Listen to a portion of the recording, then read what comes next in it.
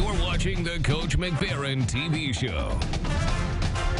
Welcome back, Coach. We talked earlier about a 3-game win streak, starting it off with USF on Wednesday night, but you go back, Wichita State and ECU, a big road game against Wichita State, a home win against ECU. You guys have to be feeling pretty good because you're about to get in the middle part of conference season.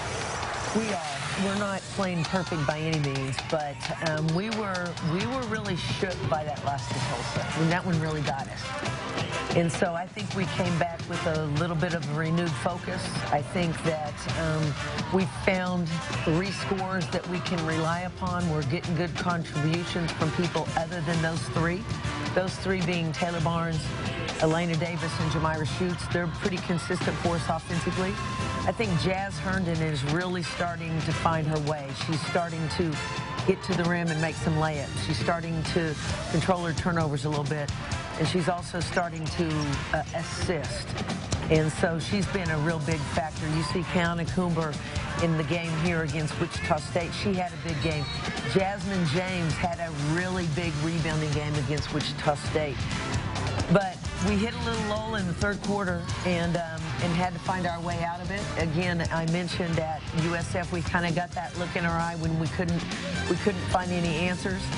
But in this game, we finally found some answers. You'll see it here in the highlights here in a little bit, and I'll point it out. But we finally found a solution to their zone defense, their trapping defense, and then the floodgates open, and I think we went on a 16-4 run. Elena Davis put the team on her back with 26 points, 5 rebounds, and she's figuring out now that she can get her points at the free throw line. Absolutely.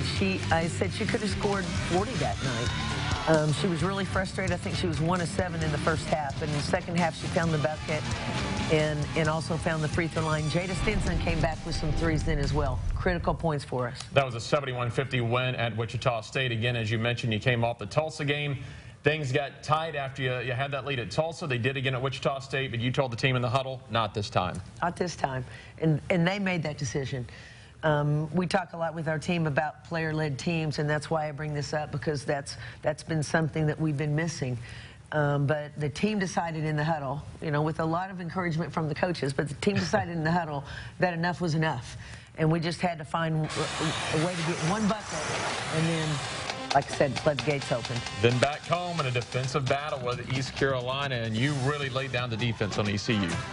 We did, and I'll tell you what, in our last 3 games, opponents have not shot better than 37% against us. I already mentioned 3 games under 50 points.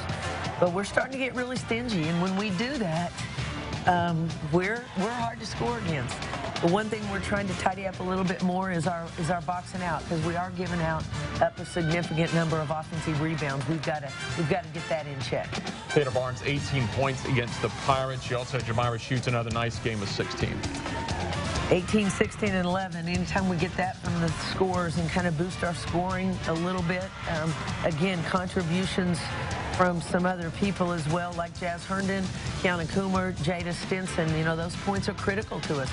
We saw in this game, you see Rudy right there getting a bucket. We haven't seen a lot from her lately, but she's starting to get a little bit more comfortable, and we were able to get some things from her as well. And then, of course, in that game, Asia Jones makes her debut, right, which I have to mention because we've been waiting 4 years to watch this young lady play.